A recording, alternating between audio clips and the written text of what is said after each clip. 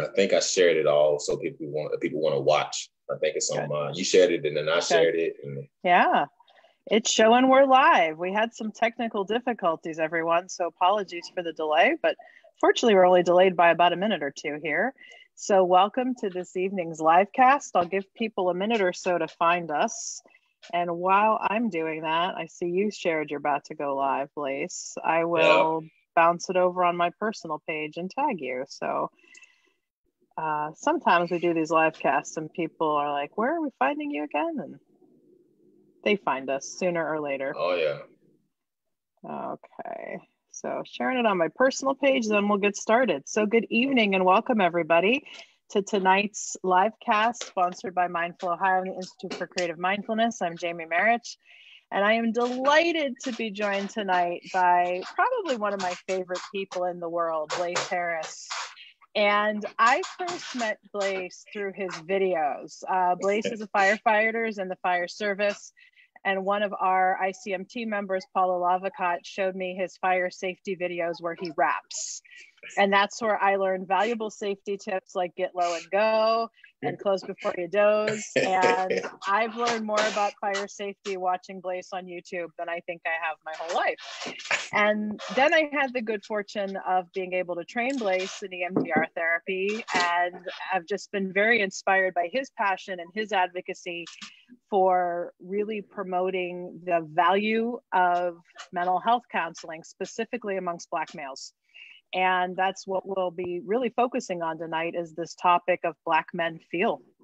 And you are such an ambassador for that. And I thank you so much for joining me tonight on the live cast. Well, thank you for having me. I really do appreciate it. I consider it a tremendous honor. So I guess my first question for you is just how you doing with everything that has been happening since George Floyd's death? I'm doing okay. I'm not gonna lie to you. I've been extremely angry about what's been going on, frustrated and tired. You know, just dealing with it, and it's just like just having the conversations that I've been having lately has been encouraging, but also discouraging as well. So it gets kind of tough. Just trying to navigate those worlds because for me, I have to be objective and I have to take my emotions out of it when responding to people, because if I'm not objective, if my emotions aren't taken out of it, I'm seen as the angry Black man. And that's not what I want to portray. I want to be able to keep myself in check. So when I can talk to people, I'm speaking of a place of facts or my experiences. I don't want to be like, no, you're wrong. You should. I don't want to be like that because then that's going to turn people off. So working through trying to not internalize how I feel about things, where I can actually just get to a space where I'm comfortable, you know, just talking in general to anybody. So. Yet, I would imagine the feelings are still there. Yes, they don't just go away. They don't just go away. That's one of the things that I'm thankful for, having my own therapy and having my own coping mechanisms and my own coping skills to actually be able to work through them. A lot of us don't. And we just push it down and push it down and push it down and push it down. And then all of a sudden it explodes. And when it explodes, it's never good. It's never in a great way. It's always in a way where it's yelling, it's screaming. It might be, you know, just misdirected anger at someone else. And it usually happens at the most inopportune times too. So, and it's tough. It gets tough. Yeah. So I know you and I have personally talked about this issue of what is often called tone policing. And I know your experience with it has been different than mine, but I have experienced it to an extent where if I show too much emotions, especially in academic settings, or if I'm trying to convey a point, there can be this sense of you're getting too emotional and people don't listen to you. But I think what's happening now is maybe answering the question, could it be that we've not been getting emotional enough? Well, I think that's tough to answer because I think it could. Yes. The short answer is yes. We haven't been emotional enough, but at the same time, you have to think about it. When we are emotional, it's never considered passionate. You know, it's always considered. It's always comes off as anger or you're wrong or or what about this? And that's one of those things. And it's like I can talk about this with my homeboys.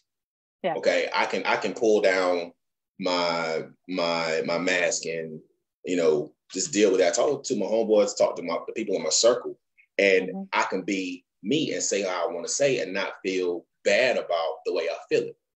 And I can't do this everywhere, right? Because I have to.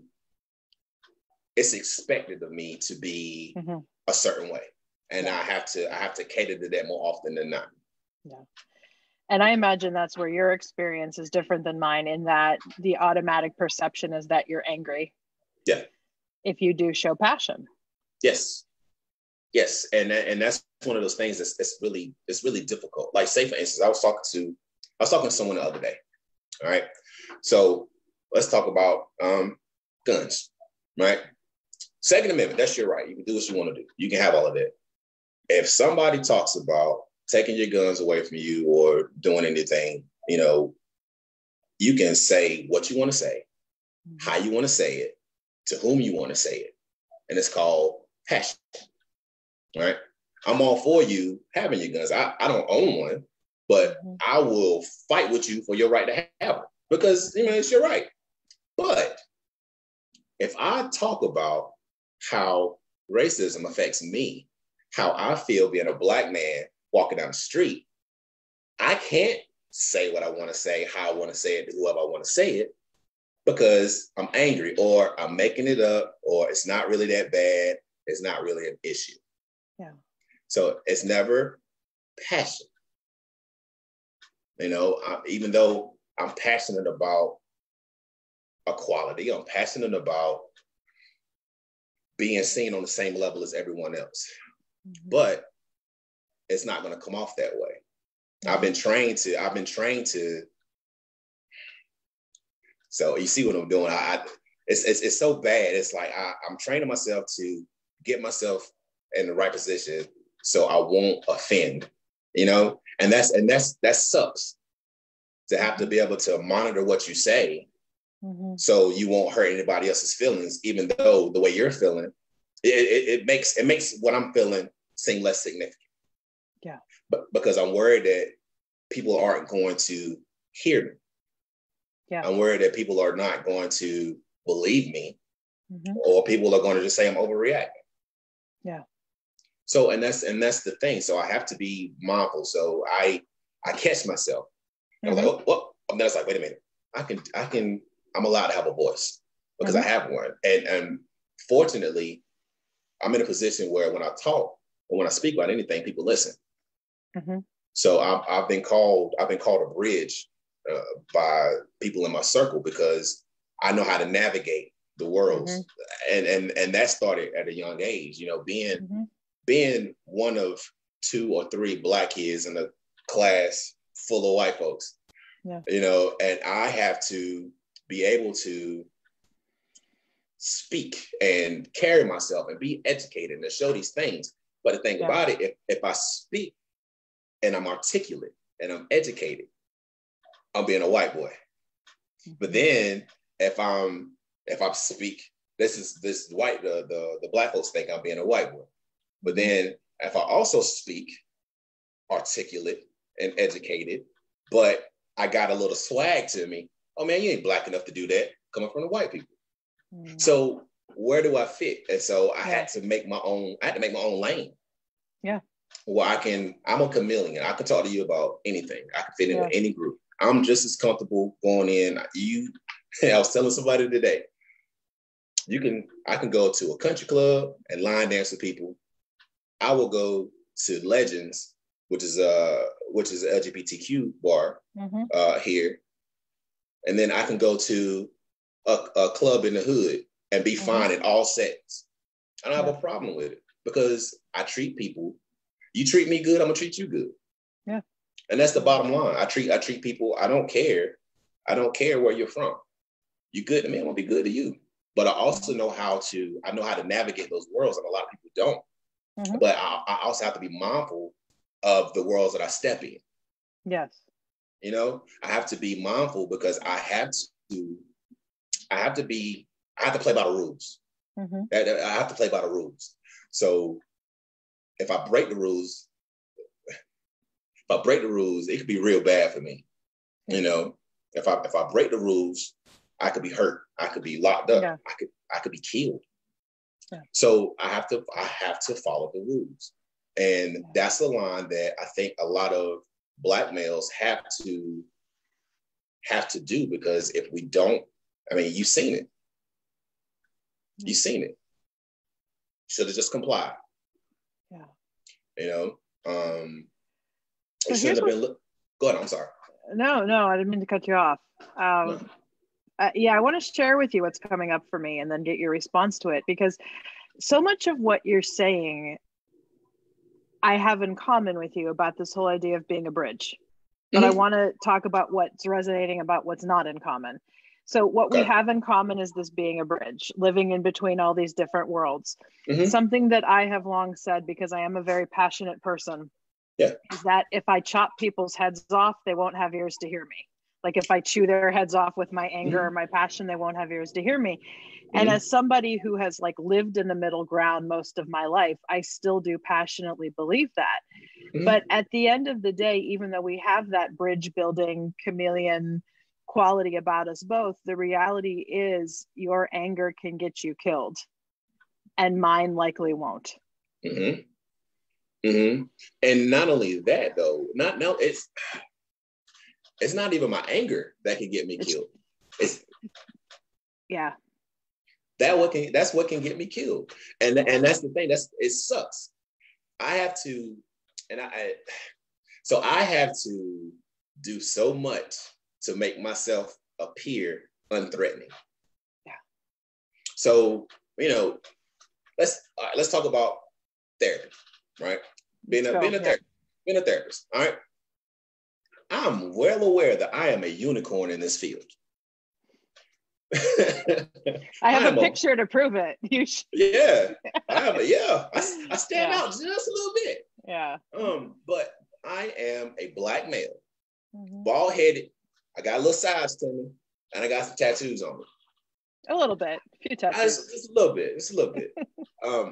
But I am a trigger for everybody. I'm a trigger for everybody. All right. Say if I have a client who was sexually assaulted, right? Them coming to see me, I may remind them of their assaulter.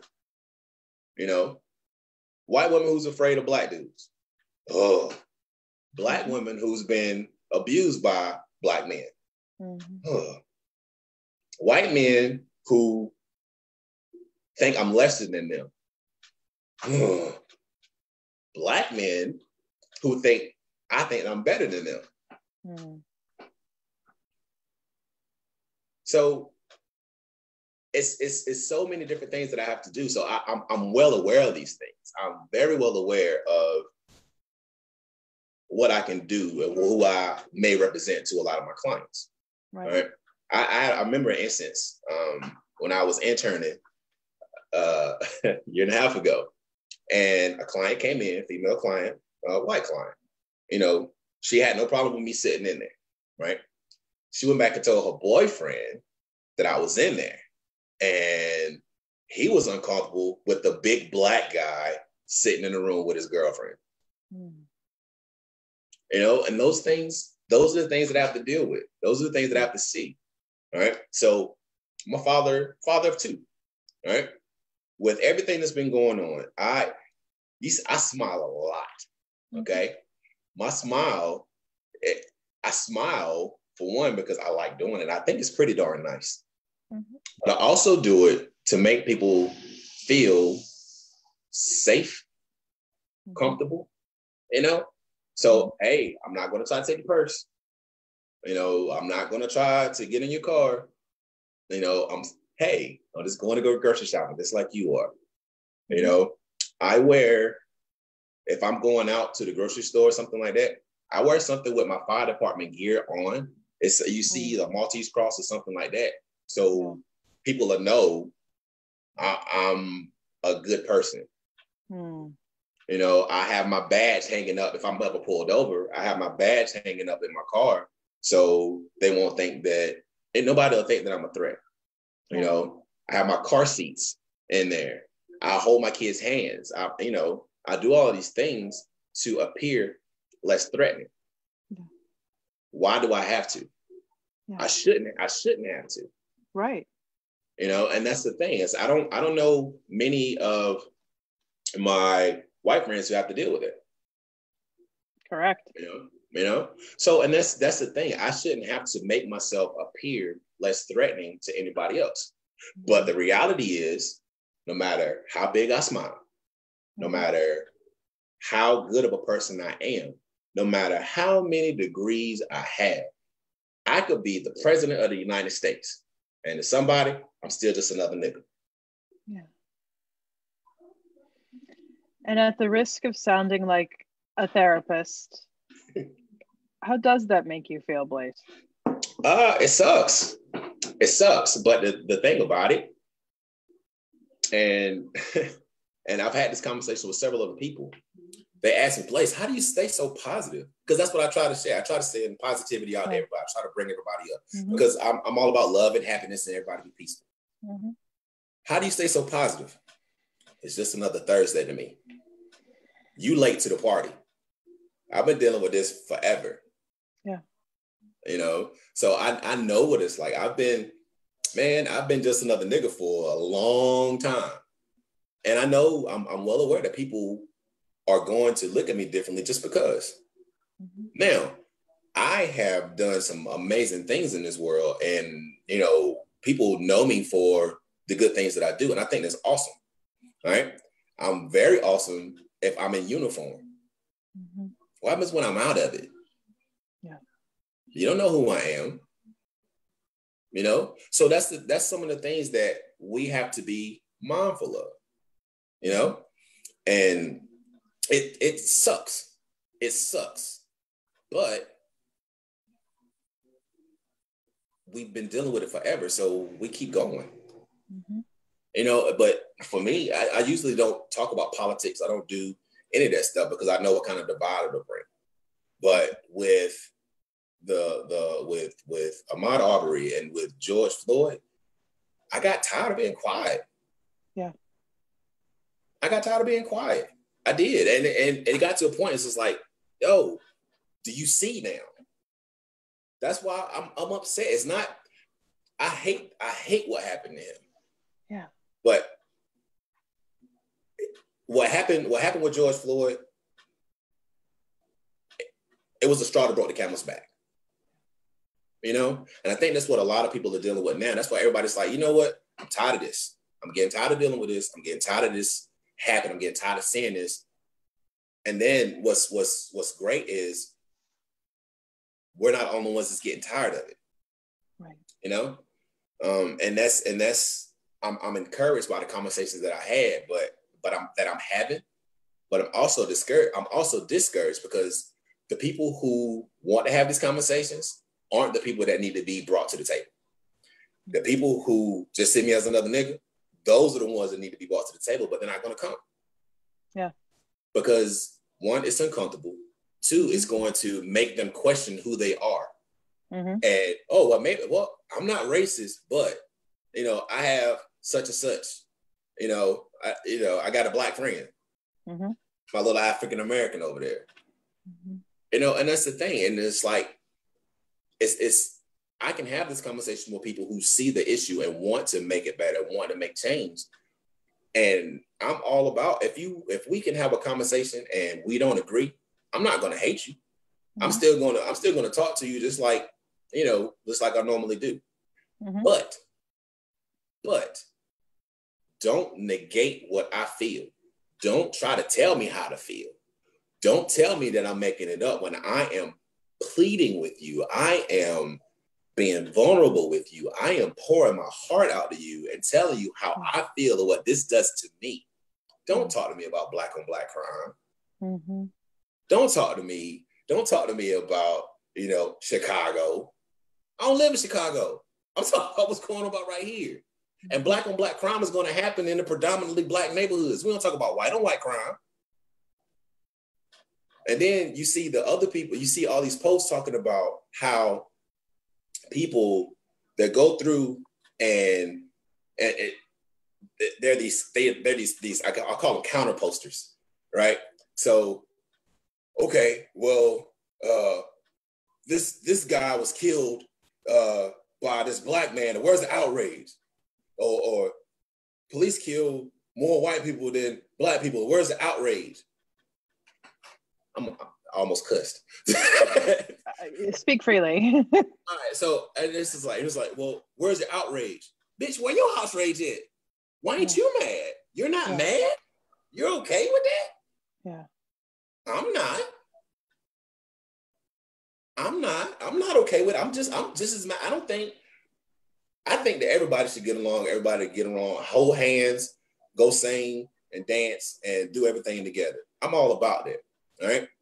I hate seeing people hurt. I don't want people hurt. I'm just as mad about white people dying as I am about black people dying. All right. But the thing about it is, and being a first responder, I'm going all around. Being a first responder, okay. I'm gonna tell you right now, I'm thankful for the police. We work hand in hand with the police. I could not be a police officer. I know the things that they have to deal with. And I'm not saying, oh, police are bad. I'm not, because the fact of the matter is we need police. Mm-hmm. I think it's awesome. I think it's awesome that I have some great friends who are police. I support them 150%. But I also believe in accountability. Correct. Right? Yeah. I think that if you see something bad happen, you should be held accountable. Just like if you see me do something bad, you're going to hold me accountable to it. Mm-hmm. Right? If I go to a fire, right, and I do something that is totally unsafe and I get somebody hurt, and it could have been, it's preventable because I know my job and I know what I'm supposed to do. All right. You're going to hold me accountable for what I did, because that could have cost somebody their life. Mm-hmm. Right. And that's what it is. I think I'm all for the police. I love it. Let's work together. Let's get to a common cause. I don't think that police are bad. I don't think all white people are bad. I don't think all black people are bad. And I think that if we actually sat down and talk about the issues and try to figure out and get on the same page, mm-hmm. then a whole lot of stuff will be solved. Yeah. But again, you can't get those people who need to be at the table to the table. So I think the question I have, and you're a trauma therapist, you would have this insight, is what keeps those people from coming to the table in your experience? Somebody told me once, everything is trauma.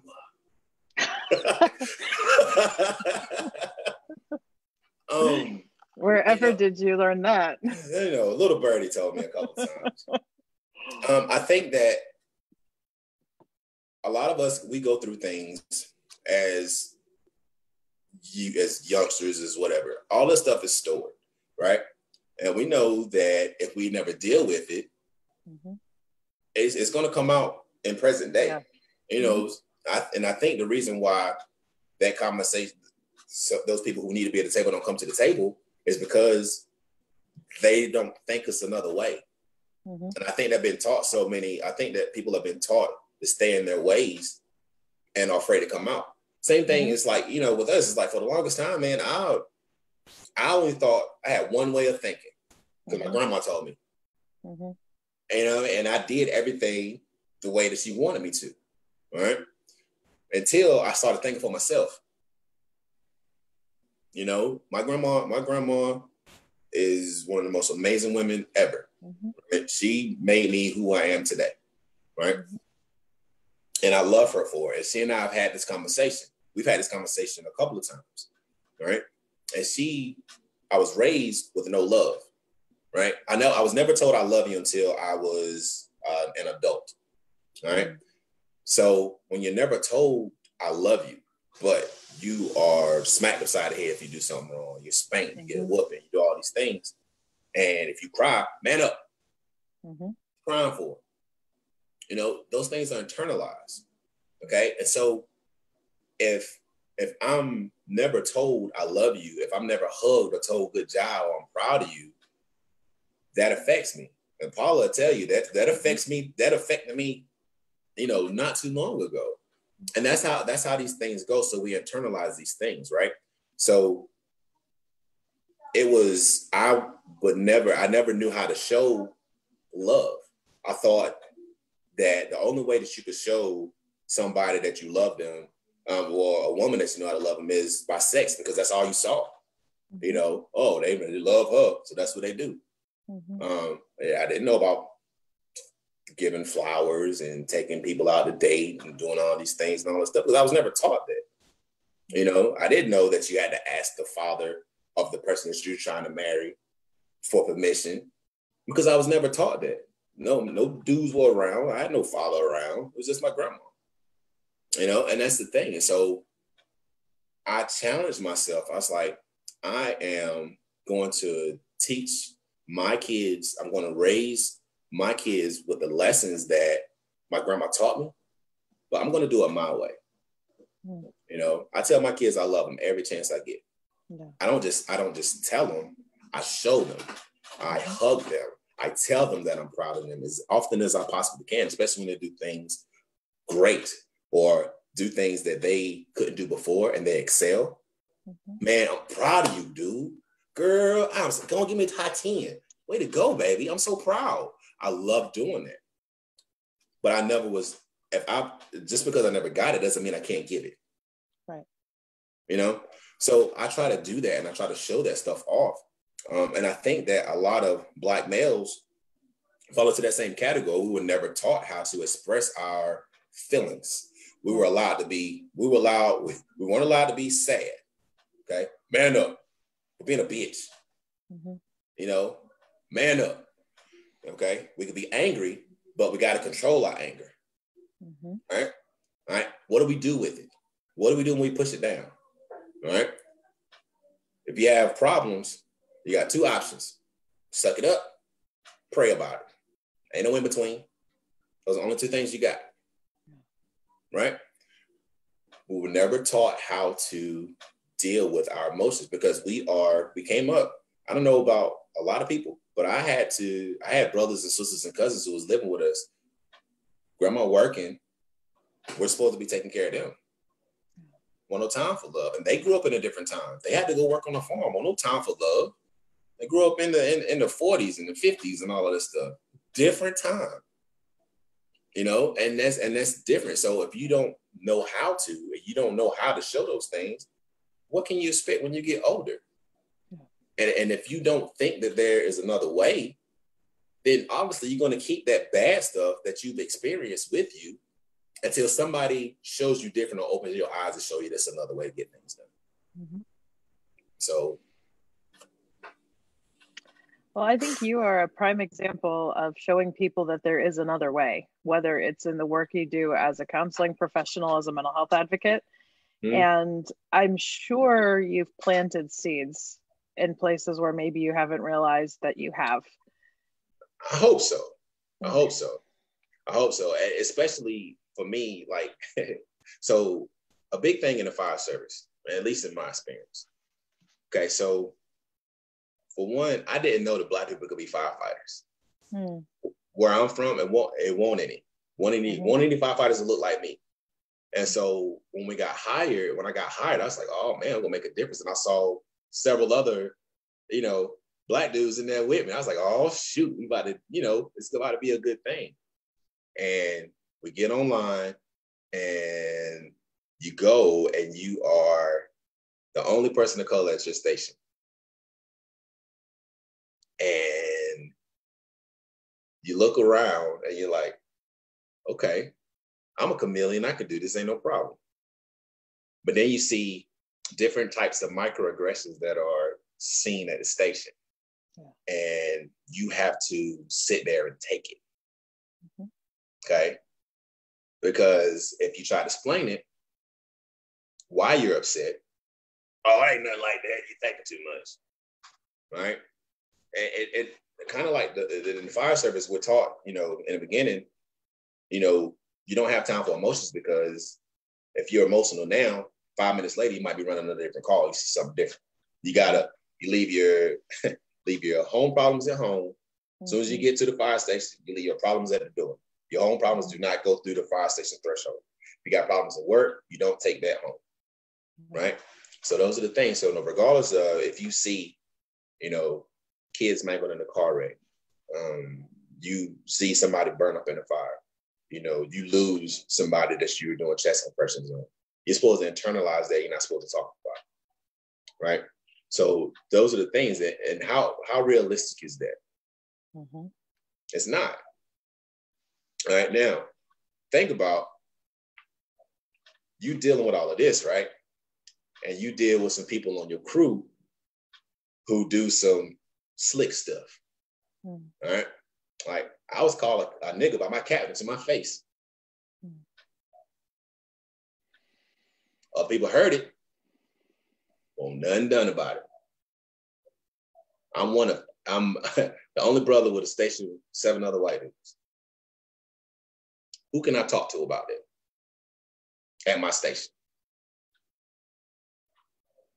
How are you going to understand what that's like, right?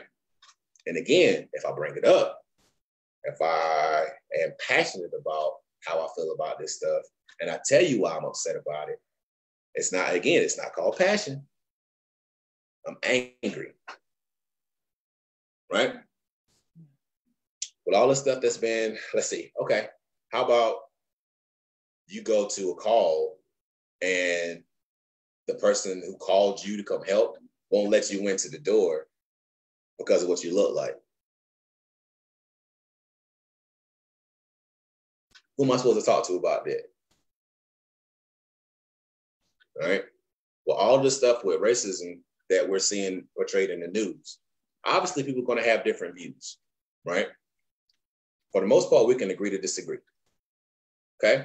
What if somebody puts something that is so, something so despicable that makes you feel uncomfortable coming to work?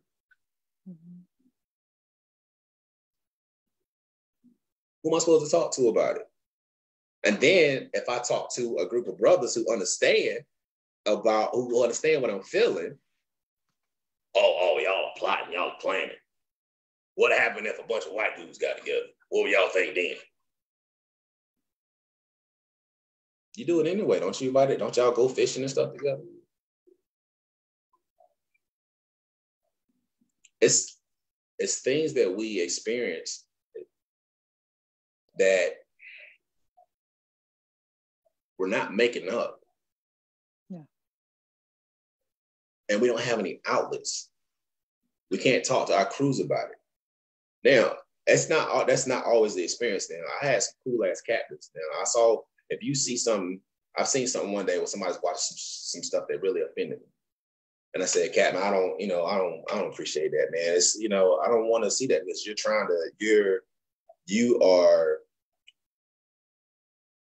you are throwing a stereotype in my face and you laughing about it because it's just funny to you. And to me, it sucks.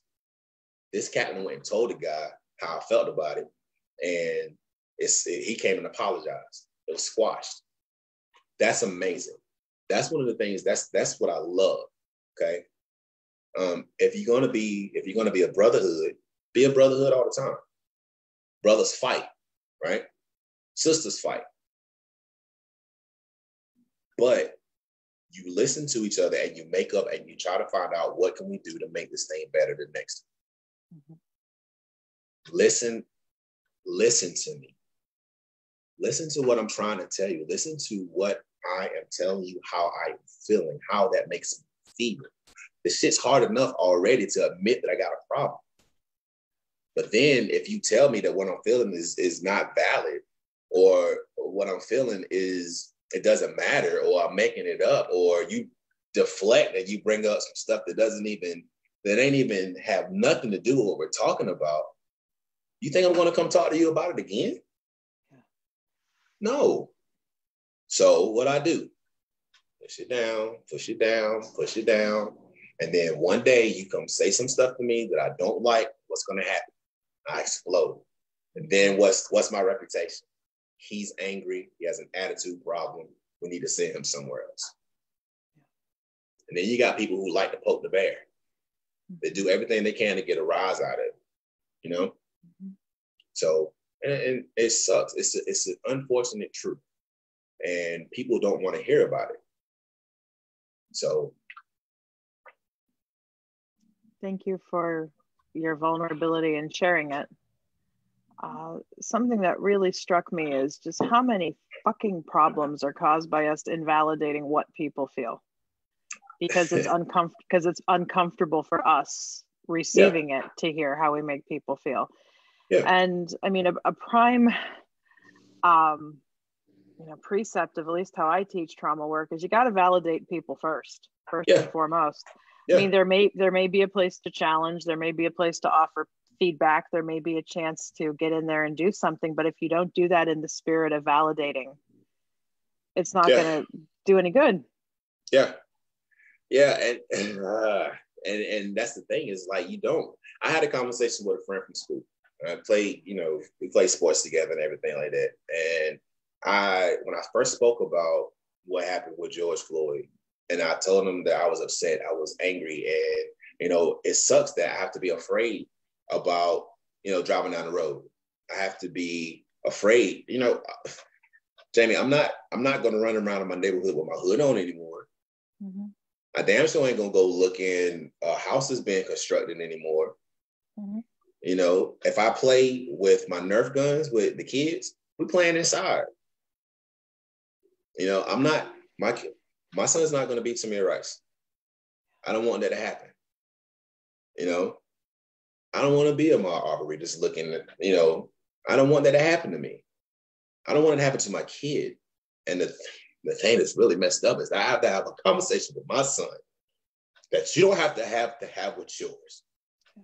I have to have to talk with my kid about how to respond, about how to act, about where to go. You don't have to deal with that. And that shit's not fair. That shit is not fair. You don't have to tell your kid how to dress when he goes out somewhere. You don't have to talk to your kid about the proper way to speak to people. Right? Everybody's talking about, oh yeah, well, George Floyd.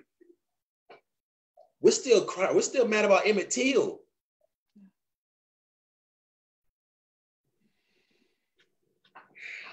And that's the thing. It's like, it's not. This was like I said, this was the straw that brought the camel's back. It's been building, yo. It's been building. We've been dealing with this stuff. Y'all are just seeing it now. And the thing about it is, like, I saw this awesome picture, and it had, icebergs. You see the tip of the iceberg coming out of the water, but it's a shit ton of ice up under it. That's racism. It's just that's what you just see. That's the stuff that you film. Imagine the stuff that's happening that hasn't been filmed. Imagine the stuff that's happened before we had cell phones. Mm-hmm. Right? And that's the thing. So we have to be mindful. I have to be so mindful of what I do, where I go, what I say, who I say it to. And I have to be objective. I have to take my emotions out of it. That's the only way that people listen. But the thing about it, change like this isn't going to happen because I'm talking about it. You're going to have to be the one. People talk about, oh, why don't you hear so much about, people trying to stop the gang stuff, in the neighborhoods? Man, why don't they try to stop drugs coming from the neighborhoods? Dude, back home, we got organizations just for that. Broad, back home, is Bund Residents Organized Against Drugs. Mm-hmm. We're doing the work. Mm-hmm. You got organizations like Stand Up, Speak Out. Mm-hmm. The work is being done in the community. You know why you don't see it? Because you don't live there. Mm-hmm. Work is being done. How can you go on a mission trip to a different country and don't want to do stuff here? Right. You know it's a problem here. Ask me a question. Made my blood pressure go up today. I told my. I'm grateful. I mean, I'm not grateful that your blood pressure's up, but grateful for what you shared and the challenge. So let me ask you point blank, because I mean, I heard very clearly change will happen when people like me speak up. Mm-hmm. How can I do better? What would you like to see, especially white therapists do? Because I mean, we could talk about all white people, but I mean, we're talking therapist to therapist here. You know, what would you like to see us do, feel, be? Don't be afraid to have the conversation. We tell people in therapy all the time, you know, you can say what you want to say here. You can do what you have to, you know, when you're in therapy, all this stays here. Mm-hmm. This is it. Be brave enough to have those conversations. Mm-hmm. Fortunately, I've been lucky that we're having conversations like that now. People are asking questions, and the conversation and the dialogue that I've been having, like I said, I've been encouraged by it because people know that there's a problem. They're listening to me. They're not trying to invalidate what I'm feeling. They're not deflecting. They're sitting there and listening. Sometimes people just need to shut the fuck up and listen to what the hell we have to say. Mm-hmm. That's it. You know, and I think that's what needs to happen. Don't try to fix me. Don't try to fix it. It's not going to happen overnight. Right. And the thing about it, if you want to have these conversations now, the conversations that we're having right now, awesome. It's 6 months down the road that I'm concerned about. Yeah. You know, don't just talk about it, be about it. Mm-hmm. So yeah, as therapists, listen. That's what we do anyway. Mm-hmm. Do we give advice? No. Not supposed to. Not supposed to. Mm-hmm. We listen, right? So listen. Be not only that. If you see some suspect stuff going on, call them out. Yeah. I'm loving seeing my friends call other people out. Boy, that is good to me. Mm-hmm. Even because I can't. I can't. You know, when the interaction that I had with my friend from school, I didn't have to say a word. I listened to what he said and I validated what he was feeling. I didn't take away what he was feeling. Mm-hmm. All right. I have my homegirl. I have a homegirl who went right for the daggone knees and just cut. Mm-hmm. And she messaged me. She's like, Blaise, I know that you ain't gonna do that, but I'm gonna do it for you. Because I will not stand for that. I'm not gonna stand. And then I had a homeboy who's a PhD. You know, he's my mentor. Mm-hmm. And he did the same thing. And he broke it down. I love it when educated people make people feel small sometimes. I tell you what, it's good to me. And it just went right over his damn head. Mm-hmm. But the thing about it is, he and I can agree to disagree. Right? But the thing about it, he's not going to be the person that's going to change because he's set in how he thinks. Mm-hmm. So, and he thinks that his way is the right way. And who am I to say otherwise? Yeah. Which is a tricky one. Yeah. That was a good breath, by the way. Thank you. Well, I think a lot of it, what it brought up for me is how I was raised. I mean, I was raised in an environment where people thought they weren't racist because we watched Roots, right? And learn about our history and all of this, but it's a thing of the past, and let's leave it in the past. And you know, I also had a person who raised me who listened to Rush Limbaugh constantly, so I was indoctrinated with everything that came with as well. Yeah. And I mean, and I share this only to say that the way I was raised would have suggested that I would have turned out differently than I did. And the reality is I think people can change. I think the younger you can get them, the better. The younger that people can meet folks of different backgrounds. And for me, it really happened in high school and college. I mean, the best gift I was ever given was to go to the public high school after Catholic grade school, because I got to meet people from different sides of town and realize, oh, all these stories are being told aren't true. Right.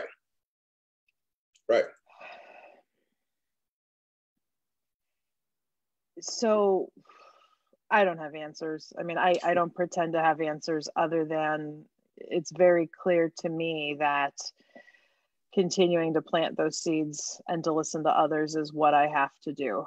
And it can be very tricky, because I know with a lot of fellow white folks, I teeter that line between, if I chop their heads off, they're not going to hear me. Right.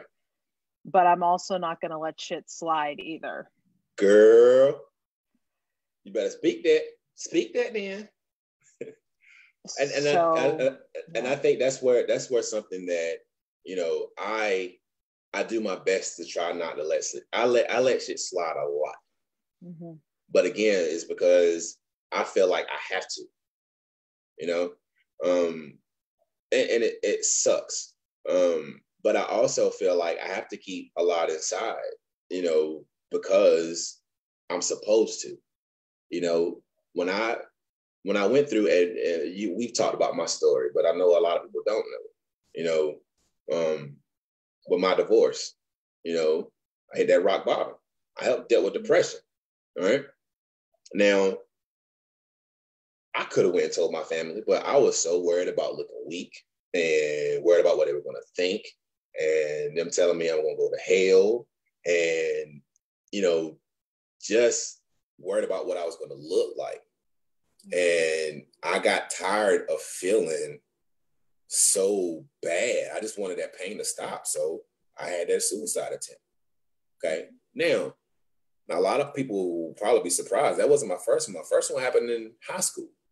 I was 17 years old, being the chameleon, being the being the black dude that act like a white boy, but it's not black enough. You know, although I was super popular. I was Mr. Popular, right? Because I know how to navigate things. I, you know, treat people nice. I was always cool.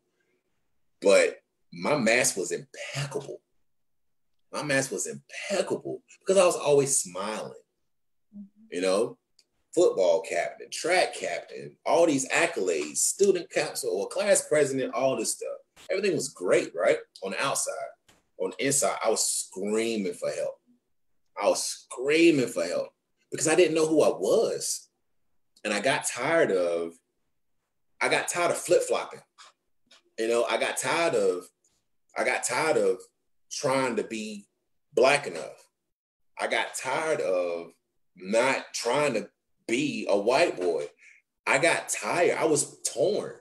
And it got to be too much. And then everybody expected me to do so well. And Blaise, you're different. You're supposed to make it. You're going to go somewhere and do all these things. And, it's going to be great. And I had the weight of the world on my shoulders, and I didn't have any way to ask for help. I didn't have anybody to let that out. I didn't know how to talk about it because I was never taught. And I was just like, I know how to do this. And my brother stopped me. And I'll forever be thankful for that. Right? And then the same thing happened with depression. Is it's like, I didn't know I could hit rock bottom. I didn't know I could go to therapy. You know, because we're taught, oh, that's what white folks do. We don't go there. We don't tell our business to nobody. Now, how the hell is she gonna know what you're dealing with anyway? And that's the thing. We don't know. We don't know that we can go to therapy. We don't know where to look for therapists. We don't know who therapists are in our communities. We don't know the insurance pays for stuff. We don't know that you can go see a therapist with Medicaid. Sometimes you can pay out of pocket if you need to. We don't know those things. We don't know that it's okay to talk about, look, my shirt says therapy is dope as fuck, because it is. Amen. It is. And that's the thing, is it's like, if I didn't have it, I wouldn't be where I am now. And the thing about it is, Black people need it. White people need it. First responders need it. It's great because we have to have a way to have that release because we don't have to keep that shit stored inside. We can let that stuff out. We can be emotional. We can be vulnerable. It's not a sign of weakness. It's a sign of strength to get that help. So get it. Sorry, I got on a little bit of a pedestal. Nothing to be sorry about. You're talking to the queen of soapboxes here. So you're in good company. Oh, I mean, just so much gold here in this conversation we've had. And I think maybe just a final question or two would be around what would you say to a person of color, specifically a Black man, who needs the kind of help that you're talking about? And there is that barrier, be it real or perceived. Bruh, I got you. I got you. You can talk about it. Mm-hmm. You can say as much or as little as you want. Mm-hmm. I'm here. Mm-hmm. I'm not going anywhere. I'm not going to judge you. You can come to me. You can talk to me. I got you. And I'm a hugger anyway.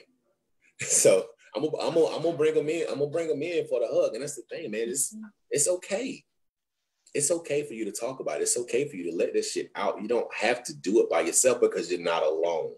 Mm-hmm. You're not alone. Mm-hmm. I've been to rock bottom, but you know what? I know how to get out of it. Mm-hmm. Let me help you. Let me get you there. You know, because what you've been doing ain't been working. Let's try a different way. I got you.